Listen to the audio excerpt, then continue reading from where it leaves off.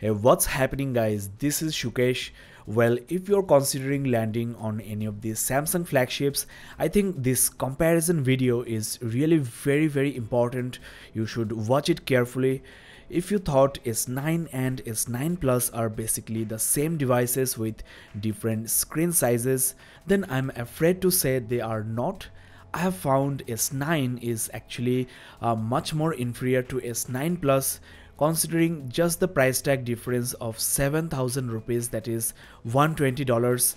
S9 Plus is a much more reasonable device to buy. You might be considering S9 because it's compact, ergonomic to hold, and also it's cheaper, but just tell me, isn't S9 is basically S8 with dual stereo speakers? I mean, there is no significant difference in between S8 and S9, just a variable aperture lens at the back. The upgrade of the processor 835 to 845 is nothing notable, and if you're already using S8, of course you are gonna skip S9. You will either upgrade to S9 Plus or Galaxy Note 8. If you are into compact devices, you either stick to S8 or switch to some other brand. Now, on the other hand, S9 Plus is an all-in-one perfect flagship you can upgrade to, unless of course you are using Galaxy Note 8.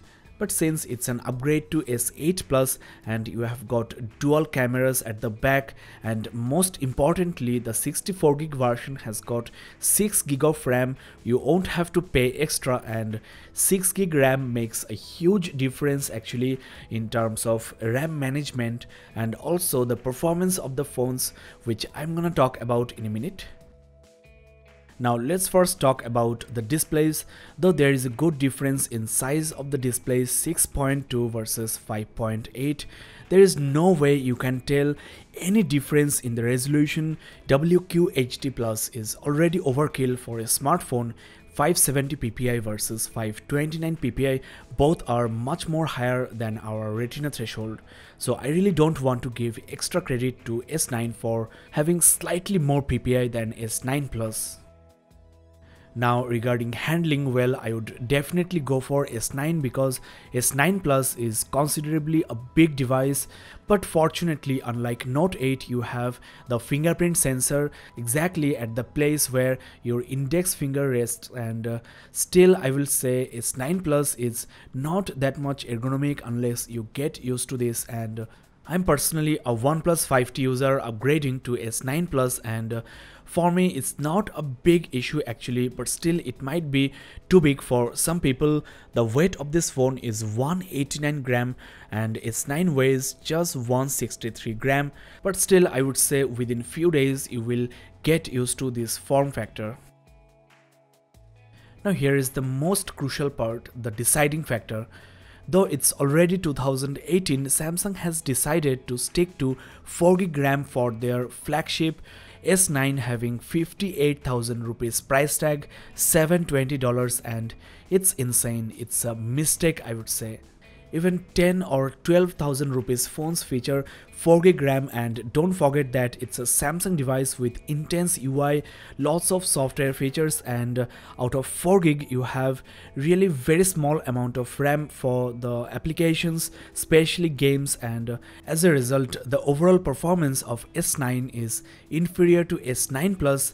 Especially the RAM management of S9 is really below par. I have made a speed test in between S9 and S9 Plus. Please check that video, you will be really shocked to see how bad is the RAM management on S9. I really don't understand why Samsung sticked to the 4GB RAM model when they have devices at 30,000 rupees price bracket having 6GB RAM. I'm not telling S9 is a low performing device, it's not slow, it's not laggy at all. In fact, it can handle all the games and applications you can find on the Play Store without any issue. But as far as RAM performance, that is the multitasking is concerned, this S9 cannot even handle 3 or 4 games in the background at a time. If you are a heavy gamer, if you want to do multitasking, this might not be the device for you. And I have also noticed that once you open a couple of applications, S9 becomes considerably slower than S9 Plus. High graphics games load slower on S9, almost all the time, and please check the speed test. I will drop the link in the description below. If you are paying top price, why compromise in the RAM department? As you can see, S9 Plus loaded Asphalt 8 before S9. Of course, having smaller RAM means less applications in the background, that means less battery drainage. Since S9 could accommodate just a 3000 mAh battery, Samsung decided to stick to 4GB RAM at the cost of performance and multitasking. That's why I'm telling you guys, just pay $120 more, get S9 Plus. It's a flawless device, I will say. Here in this game as well, S9 Plus is somewhat faster than S9, so why compromise? The next big difference is of course the dual camera setup at the back of S9 Plus, which is for 2x telephoto zoom and also for live focus, that is the background blur, so you can capture more eye-catching professional looking portraits with S9 Plus. It's a premium feature. All the smartphones are now getting dual camera setup, but here we have the S9, a flagship with 58,000 rupees price tag with a boring single camera. There is of course digital zoom on S9 at the cost of quality and details. I'm gonna capture some images and will show you the samples side by side. Well, I don't know whether you can see any difference or not on your mobile phone or monitor, but there is slight difference in quality and sharpness. So if you want to take a really close-up image of a subject without losing the quality, S9 Plus is the device you can rely on. In addition to that, you can make the background of the subject really blur. It's really beautiful to look at, especially for portraits. You won't need a DSLR camera with pricey big aperture prime lenses to do that. It's a vital feature people nowadays look for in a smartphone, so that's another compromise. If you want a compact device, you need to let go the dual camera setup, 2GB extra RAM, and if you want all these things, you have to deal with a bigger device. Now the bigger Galaxy S9 Plus could accommodate a bigger battery, 3500 mAh lithium ion versus 3000 mAh battery inside S9, and I have found that the battery backup of S9 Plus is somewhat better than S9 despite having a bigger display. So if you are paying extra, you are also getting a little bit extra juice, so it's another important factor we need to consider.